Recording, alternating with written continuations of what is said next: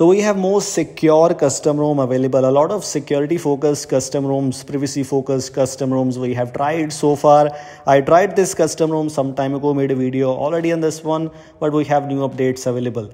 The custom ROM is iodeos based on the latest Android version, and we are having micro G support pre-installed. One of the best things about this custom ROM that if you want to use Google Play services, not by default, but not actually Google Play Store, but Google Play services, so you will be able to use all the Google Play related things. As you can see, safety net is also passing here by default, but for that, make sure your bootloader is locked. Most of the Pixel devices supports this, and if you have any other device, I guess that should work for you. We'll provide the link in the description for all the supported devices. It brings you some interesting things here by default. As you can see, we have their own app included, which brings you some reports related tracking kind of things. You can see how much data received, how much data sent, micro G services, and everything is already included here. If you take a look at these options, stream, map, settings, a lot of things are here. You have full control over your device, because by default these things are not applicable to any device right now which is having Google Play services pre-installed. As you can see, it brings you per app blocking, which is actually quite amazing. What you have to do is you can simply change the blocking from standard to reinforce in case you want to. For example, if I choose this reinforce blocking for 13 apps which I have installed right now, and this is how you can adjust the things. So privacy related things, if you want to know more about these things, the pre-installed apps and about this custom ROM, we'll provide you the guide in the description so that you will be able to notice how the things go on and what are the benefits of using this privacy focused custom ROM.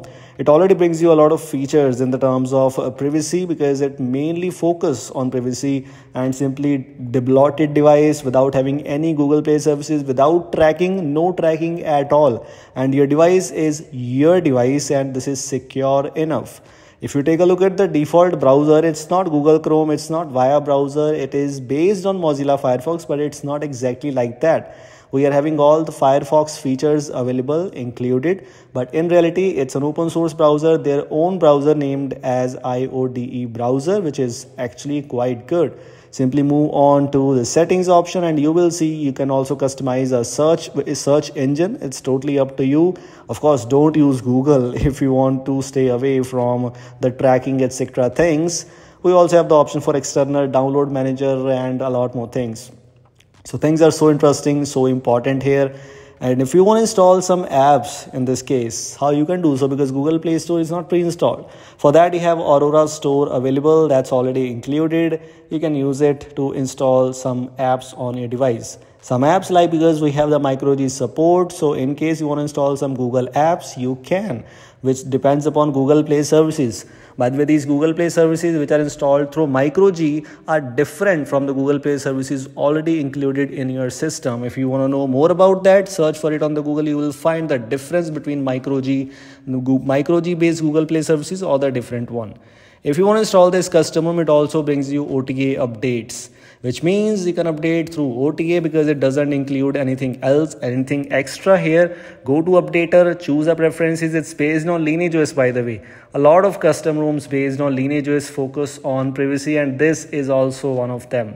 It also brings you iODE pre-installed. It's a different keyboard app as compared to other ones, because it is not having Google Play services, so Gboard is not included as expectedly. Even it is not having the AOSP keyboard because of the UI, I guess, but iODE is here.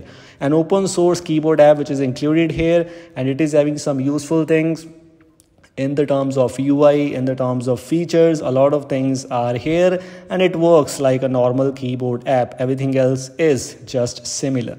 It also brings you some very useful things here and there which you will explore after installing this custom ROM. As I just mentioned, if you are using Google Pixel device, I guess it's available officially for your device. Link is already available in the description alongside installation process which is present there. But if it is not available for your device, you can check out for unofficial versions for your supported devices.